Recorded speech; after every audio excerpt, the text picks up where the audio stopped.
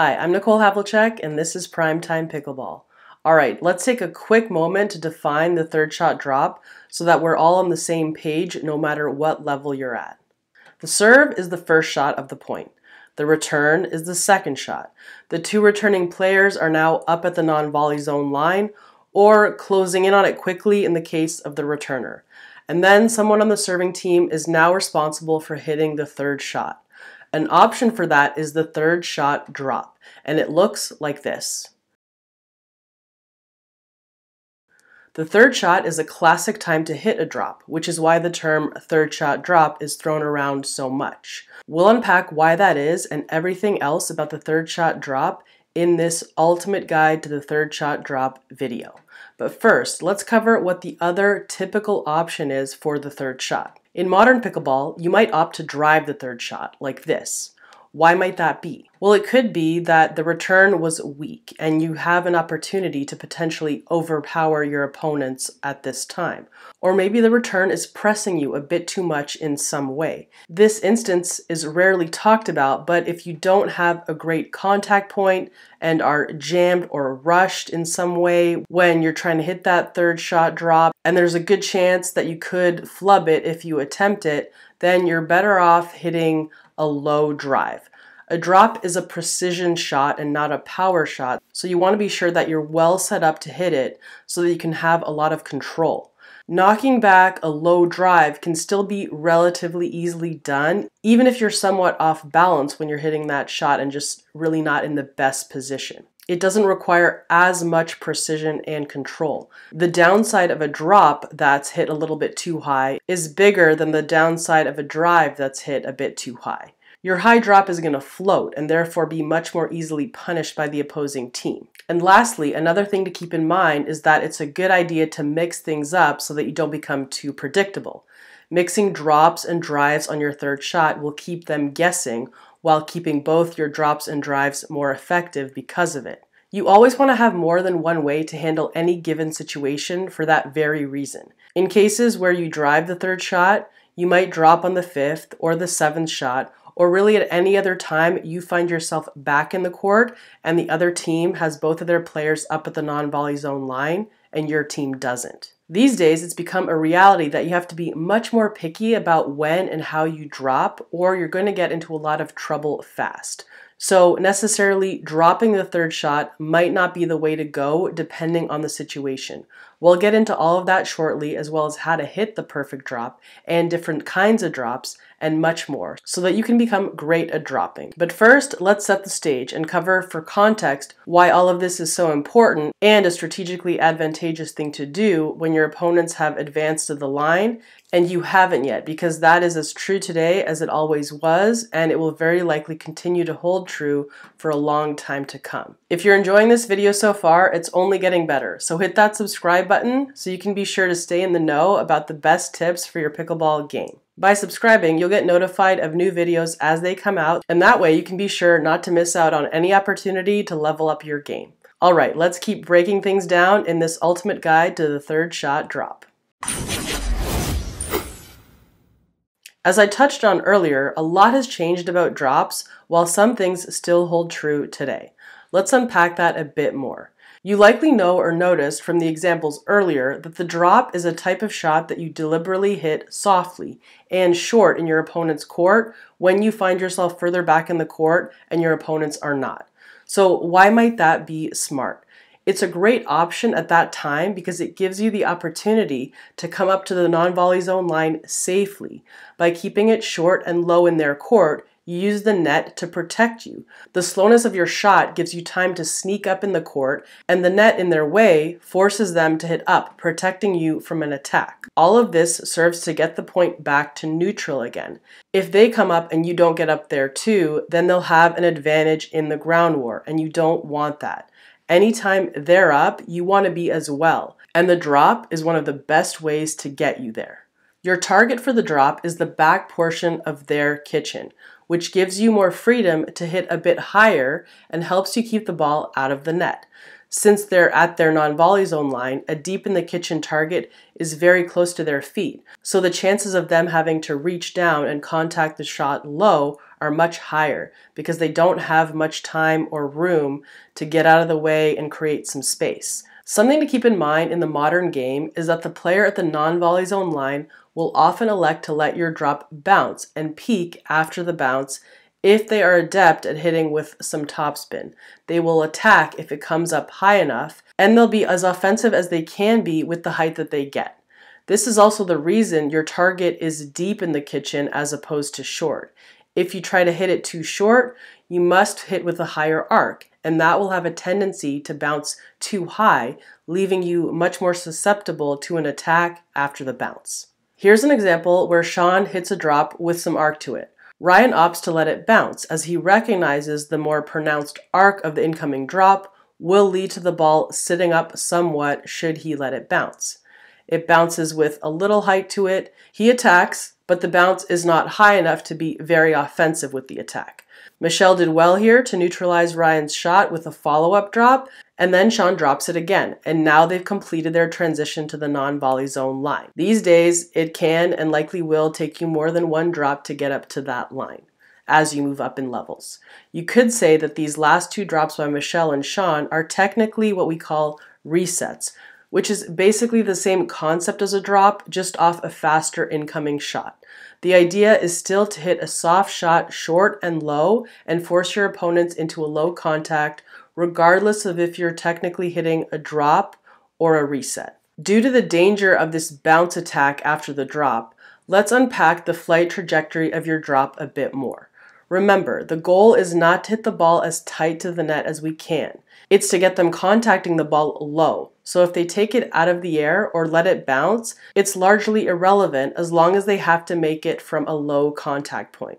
A lower flight path, of course, will generally help with that, but don't force it. You have some cushion thanks to your deep in the kitchen target, and this is also why you'll by and large want to take your drop cross court or to the middle. You have more room in terms of distance to get the ball up over the net and then down in time to land in front of their feet. The flight path of your shot can be flatter thanks to that extra distance, and you're less likely to give them a shot that will bounce and peak high enough for a strong attack because of it. You of course want to work your down the line drops as well because it will make sense to take it there at times. You'll want to have both in your arsenal, but by and large you're going to want to use that cross court target for your drop because of the benefits I just mentioned. But again, you don't want to be limited and predictable. You need to have flexibility, so you do need to work that down the line drop as well. Just be cognizant of the higher level of difficulty, but it's still very doable and a shot that can be learned and should be learned if you want to advance to those higher levels. One thing to keep in mind that's really going to help you regardless of the target of your drop is to keep the apex of your shot on your side of the net so that by the time your shot is crossing the net, it's descending into your opponent's court. That is a key point, so remember, keep the apex on your side. All that said, you want to be sure to clear the net. It's better to miss high, be attacked, and have a chance to work your way out of it than it is to put it in the net and lose the point right then and there. If you're seeking to be an advanced player, spend tons of time mastering the drop as well as its closely related sibling, the reset shot, which, as you might recall from earlier, is when you have the same goal for the shot and the same target, only in the case of the reset, you've been attacked and the speed of the incoming ball is much faster. Now here's a pro tip for when you're out there working that shot. If you find you're missing into the net, think paddle down, tip down, and push up. I find that when I'm missing into the net, it's because I don't get my paddle under the ball enough. And it generally starts with my paddle set up for the shot being too high. So if I'm sure to send my paddle down as step one of my preparation for the shot and think push up through the shot, I soon end up watching it float perfectly over the net and right where I want. Now we'll dive into the technique of hitting a rock-solid classic drop, and later we'll cover some additional drop types as well as how to hit them that you can progressively build into your game and be an even bigger threat out there. The classic drop is not that much different than a dink. Look at these two shots. On the left we have a classic dink and on the right we have a classic drop. Classic meaning hit flat and with relatively little or no spin. You're just sending it to the target with a pushing motion, focusing primarily on the target and trajectory of the shot. What differences do we see? Not really a whole lot, other than on the drop we have a more extended follow through, which makes sense because we need more energy on the shot since we're sending it a longer ways. Aside from that, we're stepping into the drop, whereas on the dink we have an open stance. That also makes sense since on the drop we want to step in, and that helps us give a little more energy to the shot as well. And furthermore, it acts as your first step as you proceed to that non-volley zone line behind your drop. In general, to hit a solid classic drop, get that back leg planted in such a way that leaves you good spacing so that you can make a nice and in-front contact even when you're stepping into it. Step in with your other leg and have a knee bend in both knees and a stance that is at least shoulder width apart, preferably a bit wider than that, and that will give you a solid foundation with your lower body for the shot. Notice how there is virtually no backswing. The shoulders are turned only slightly, and she drops the paddle head. No take back with the arm at all. She steps in, has a stable paddle face throughout the shot, meaning there's no wrist flicking at all, and she pushes it in an up and forward motion through the ball with energy generated from her knees and some from the shoulder motion. That's it. Very little to it as far as the complexity of the motion goes. Now, you won't always be able to step into your drop if their shot was a bit deeper and you just don't have the space. No problem. You should train for these situations as well and learn to take it with no step in, as we see here. Michelle hits a backhand drop with her weight on her back foot. She hits and is relatively dynamically balanced and only then shifts her weight forward. She covers some ground but knows she is unlikely to get all the way to the non-volley zone line because she was not able to cover any ground while she was hitting the shot. So she opts to cover just some. It is wise to cover as much ground as you can after you've hit your drop, but you're going to have to stop and hit your split step when they're hitting that next shot. She hits her split and drops again, though this time out of an open stance, because again, the incoming shot had a bit more pace on it and stepping in wouldn't make sense since she needs to take some speed off rather than add some speed, as Katie needed to do on this classic one where the ball didn't have as much energy on it so she could add to it. You have to calibrate how much of your own forward momentum you want to assist you with the shot. If there's a reasonable amount of speed on the incoming shot, you won't want much help, or any even, from your own forward momentum into the shot. These are the nuances you're going to have to feel out as you drill, but now you should at least know to factor that in. You might be stepping in, you might be hitting open stance, you might be leaning back somewhat. As much as you can, step in, but keep in mind that there's going to be some variety depending on what incoming shot you get.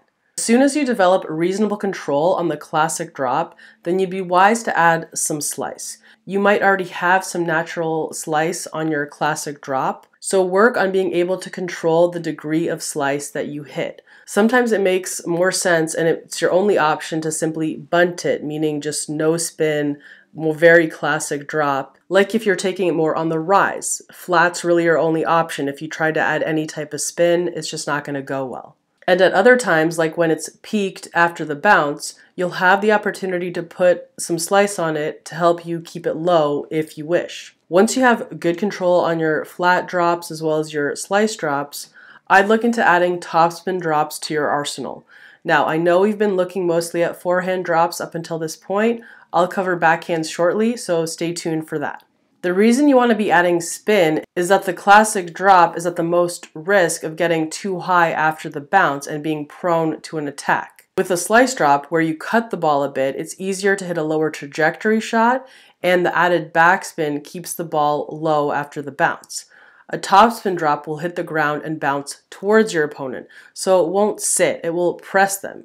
In either case, if they reach in to take it out of the air or step back to let it bounce, it'll be very difficult to attack well. Anytime you have the choice, I'd go with the topspin drop because it puts the most pressure on your opponents while also allowing you to hit with a little more net clearance as the spin helps it dive down while in flight. Let's take a look at the slice and topspin compared to the flat drop on the forehand side. We've covered the step-by-step on the classic drop earlier, so we'll point out how the slice and topspin differ from that. Let's freeze here before contact. Notice how the paddle face on the slice drop doesn't get as low under the ball as on the classic drop.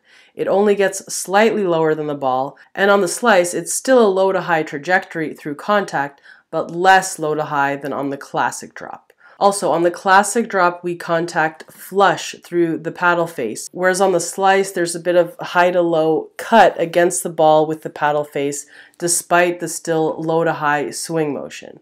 There's more of a rub against the face of the ball rather than a clean push through the ball. That different type of contact where you're rubbing the surface is what produces the backspin. Now, let's do a similar comparison from the classic drop to the topspin. You can see here that the paddle face gets lower under the ball than on the classic drop. Her paddle tip is pointed nearly to the ground, or just shy of that. She then rubs up on the back of the ball in a more low to high vertical motion than the classic drop, and finishes with her paddle face much more open than on the other two drops, since she is rubbing straight up the back of that ball and coming really quite vertical and not hitting flush at all. As far as grips go, generally on flat and slice drops on both the forehand and the backhand side, you'll use a continental grip, which looks like this. On the forehand topspin, you'll generally use an Eastern forehand grip, which is this. If you're going to add a topspin backhand drop, then I'd recommend doing that with two hands, and your grip will look like this. Your dominant hand should be on the bottom. In addition to grip position, you'll want to have a generally loose grip, like a 3 or a 4 out of 10. On a drop, realize that you're mostly sending the ball back slower than at the pace it came to you. You must let your paddle help you with that. If you have a loose grip, that allows your paddle face to absorb some of the speed off the ball when the ball makes impact with the paddle.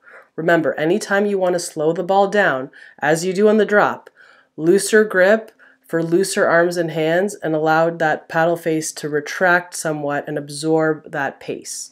The two-handed backhand topspin drop is by far more flexible than a one-handed topspin drop. For now, we're mostly still seeing classic and slice drops on the backhand side, but I predict that the two-handed topspin drop will be coming more and more into the game as it is the most offensive of the three drops.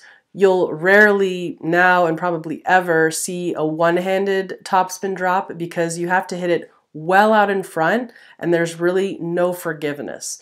There's no option to hit it late. It's just biomechanically too restrictive. On the two-handed drop, you can contact from this range to this range, which is why I believe it may become more of a go-to option on that side. At a minimum, develop a rock-solid one-handed classic and slice drop on the backhand side.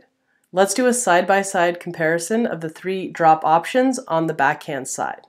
From left to right is the classic drop, the slice drop, and finally the two-handed topspin drop. Lots of similarities between what makes them different from one another as on the forehand side. However, you'll notice that the differences are less pronounced. This is because on the backhand side, we're leading with the knuckles, as opposed to the forehand where we're leading with the palm of our hand.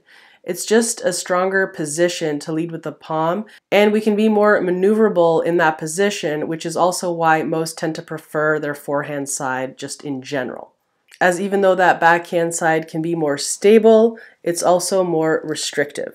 So here we can see that we get a bit lower before contact on the classic drop as compared to the slice, marginally, but again, it's not as pronounced of a difference as on the forehand side. We still hit flush with the ball on the classic, and we cut on the slice to add the backspin. And on the topspin, we still have to get a bit under it, so we can go vertically up the back of the ball, rubbing our paddle face against the face of the ball, which is what produces that topspin, and we again finish with more of an open face straight up above contact and less forward than on the other two drops. The paddle head doesn't get quite as low on the topspin on the backhand side as compared to the forehand, because again there is those restrictive two hands on there as opposed to the one hand maneuvering freely on the forehand side. But dropping that paddle head on the two-handed backhand is something that can be worked on so that you can get under it more and therefore produce more spin. So definitely try to add maneuverability even though it's a little bit tougher. It is possible. All right, now you are well versed on how to hit all the different third shot drops that are available to you in the game of pickleball, regardless of if you're dropping on the third or at some later time in the point. All of the same concepts and principles of how to do it still apply. And now it all comes down to training. We have some great videos on training drills for the third shot drop, and I'll link to those in the description below. As helpful as we think the tips we're sharing in today's video are, there's more to achieving success on the doubles court. Want a complete A to Z step-by-step blueprint for playing winning doubles pickleball? Check out our dominating doubles system today. Go to doublesystem.com to learn all about it. If you enjoyed this video, please like, comment, and share. For more pro player pickleball tips, techniques, strategies, and more on how to take your game to the next level, please visit primetimepickleball.com. You'll find a clickable direct link in the video description below. Thanks for watching. We'll see you in the next one, and until then, happy pickling.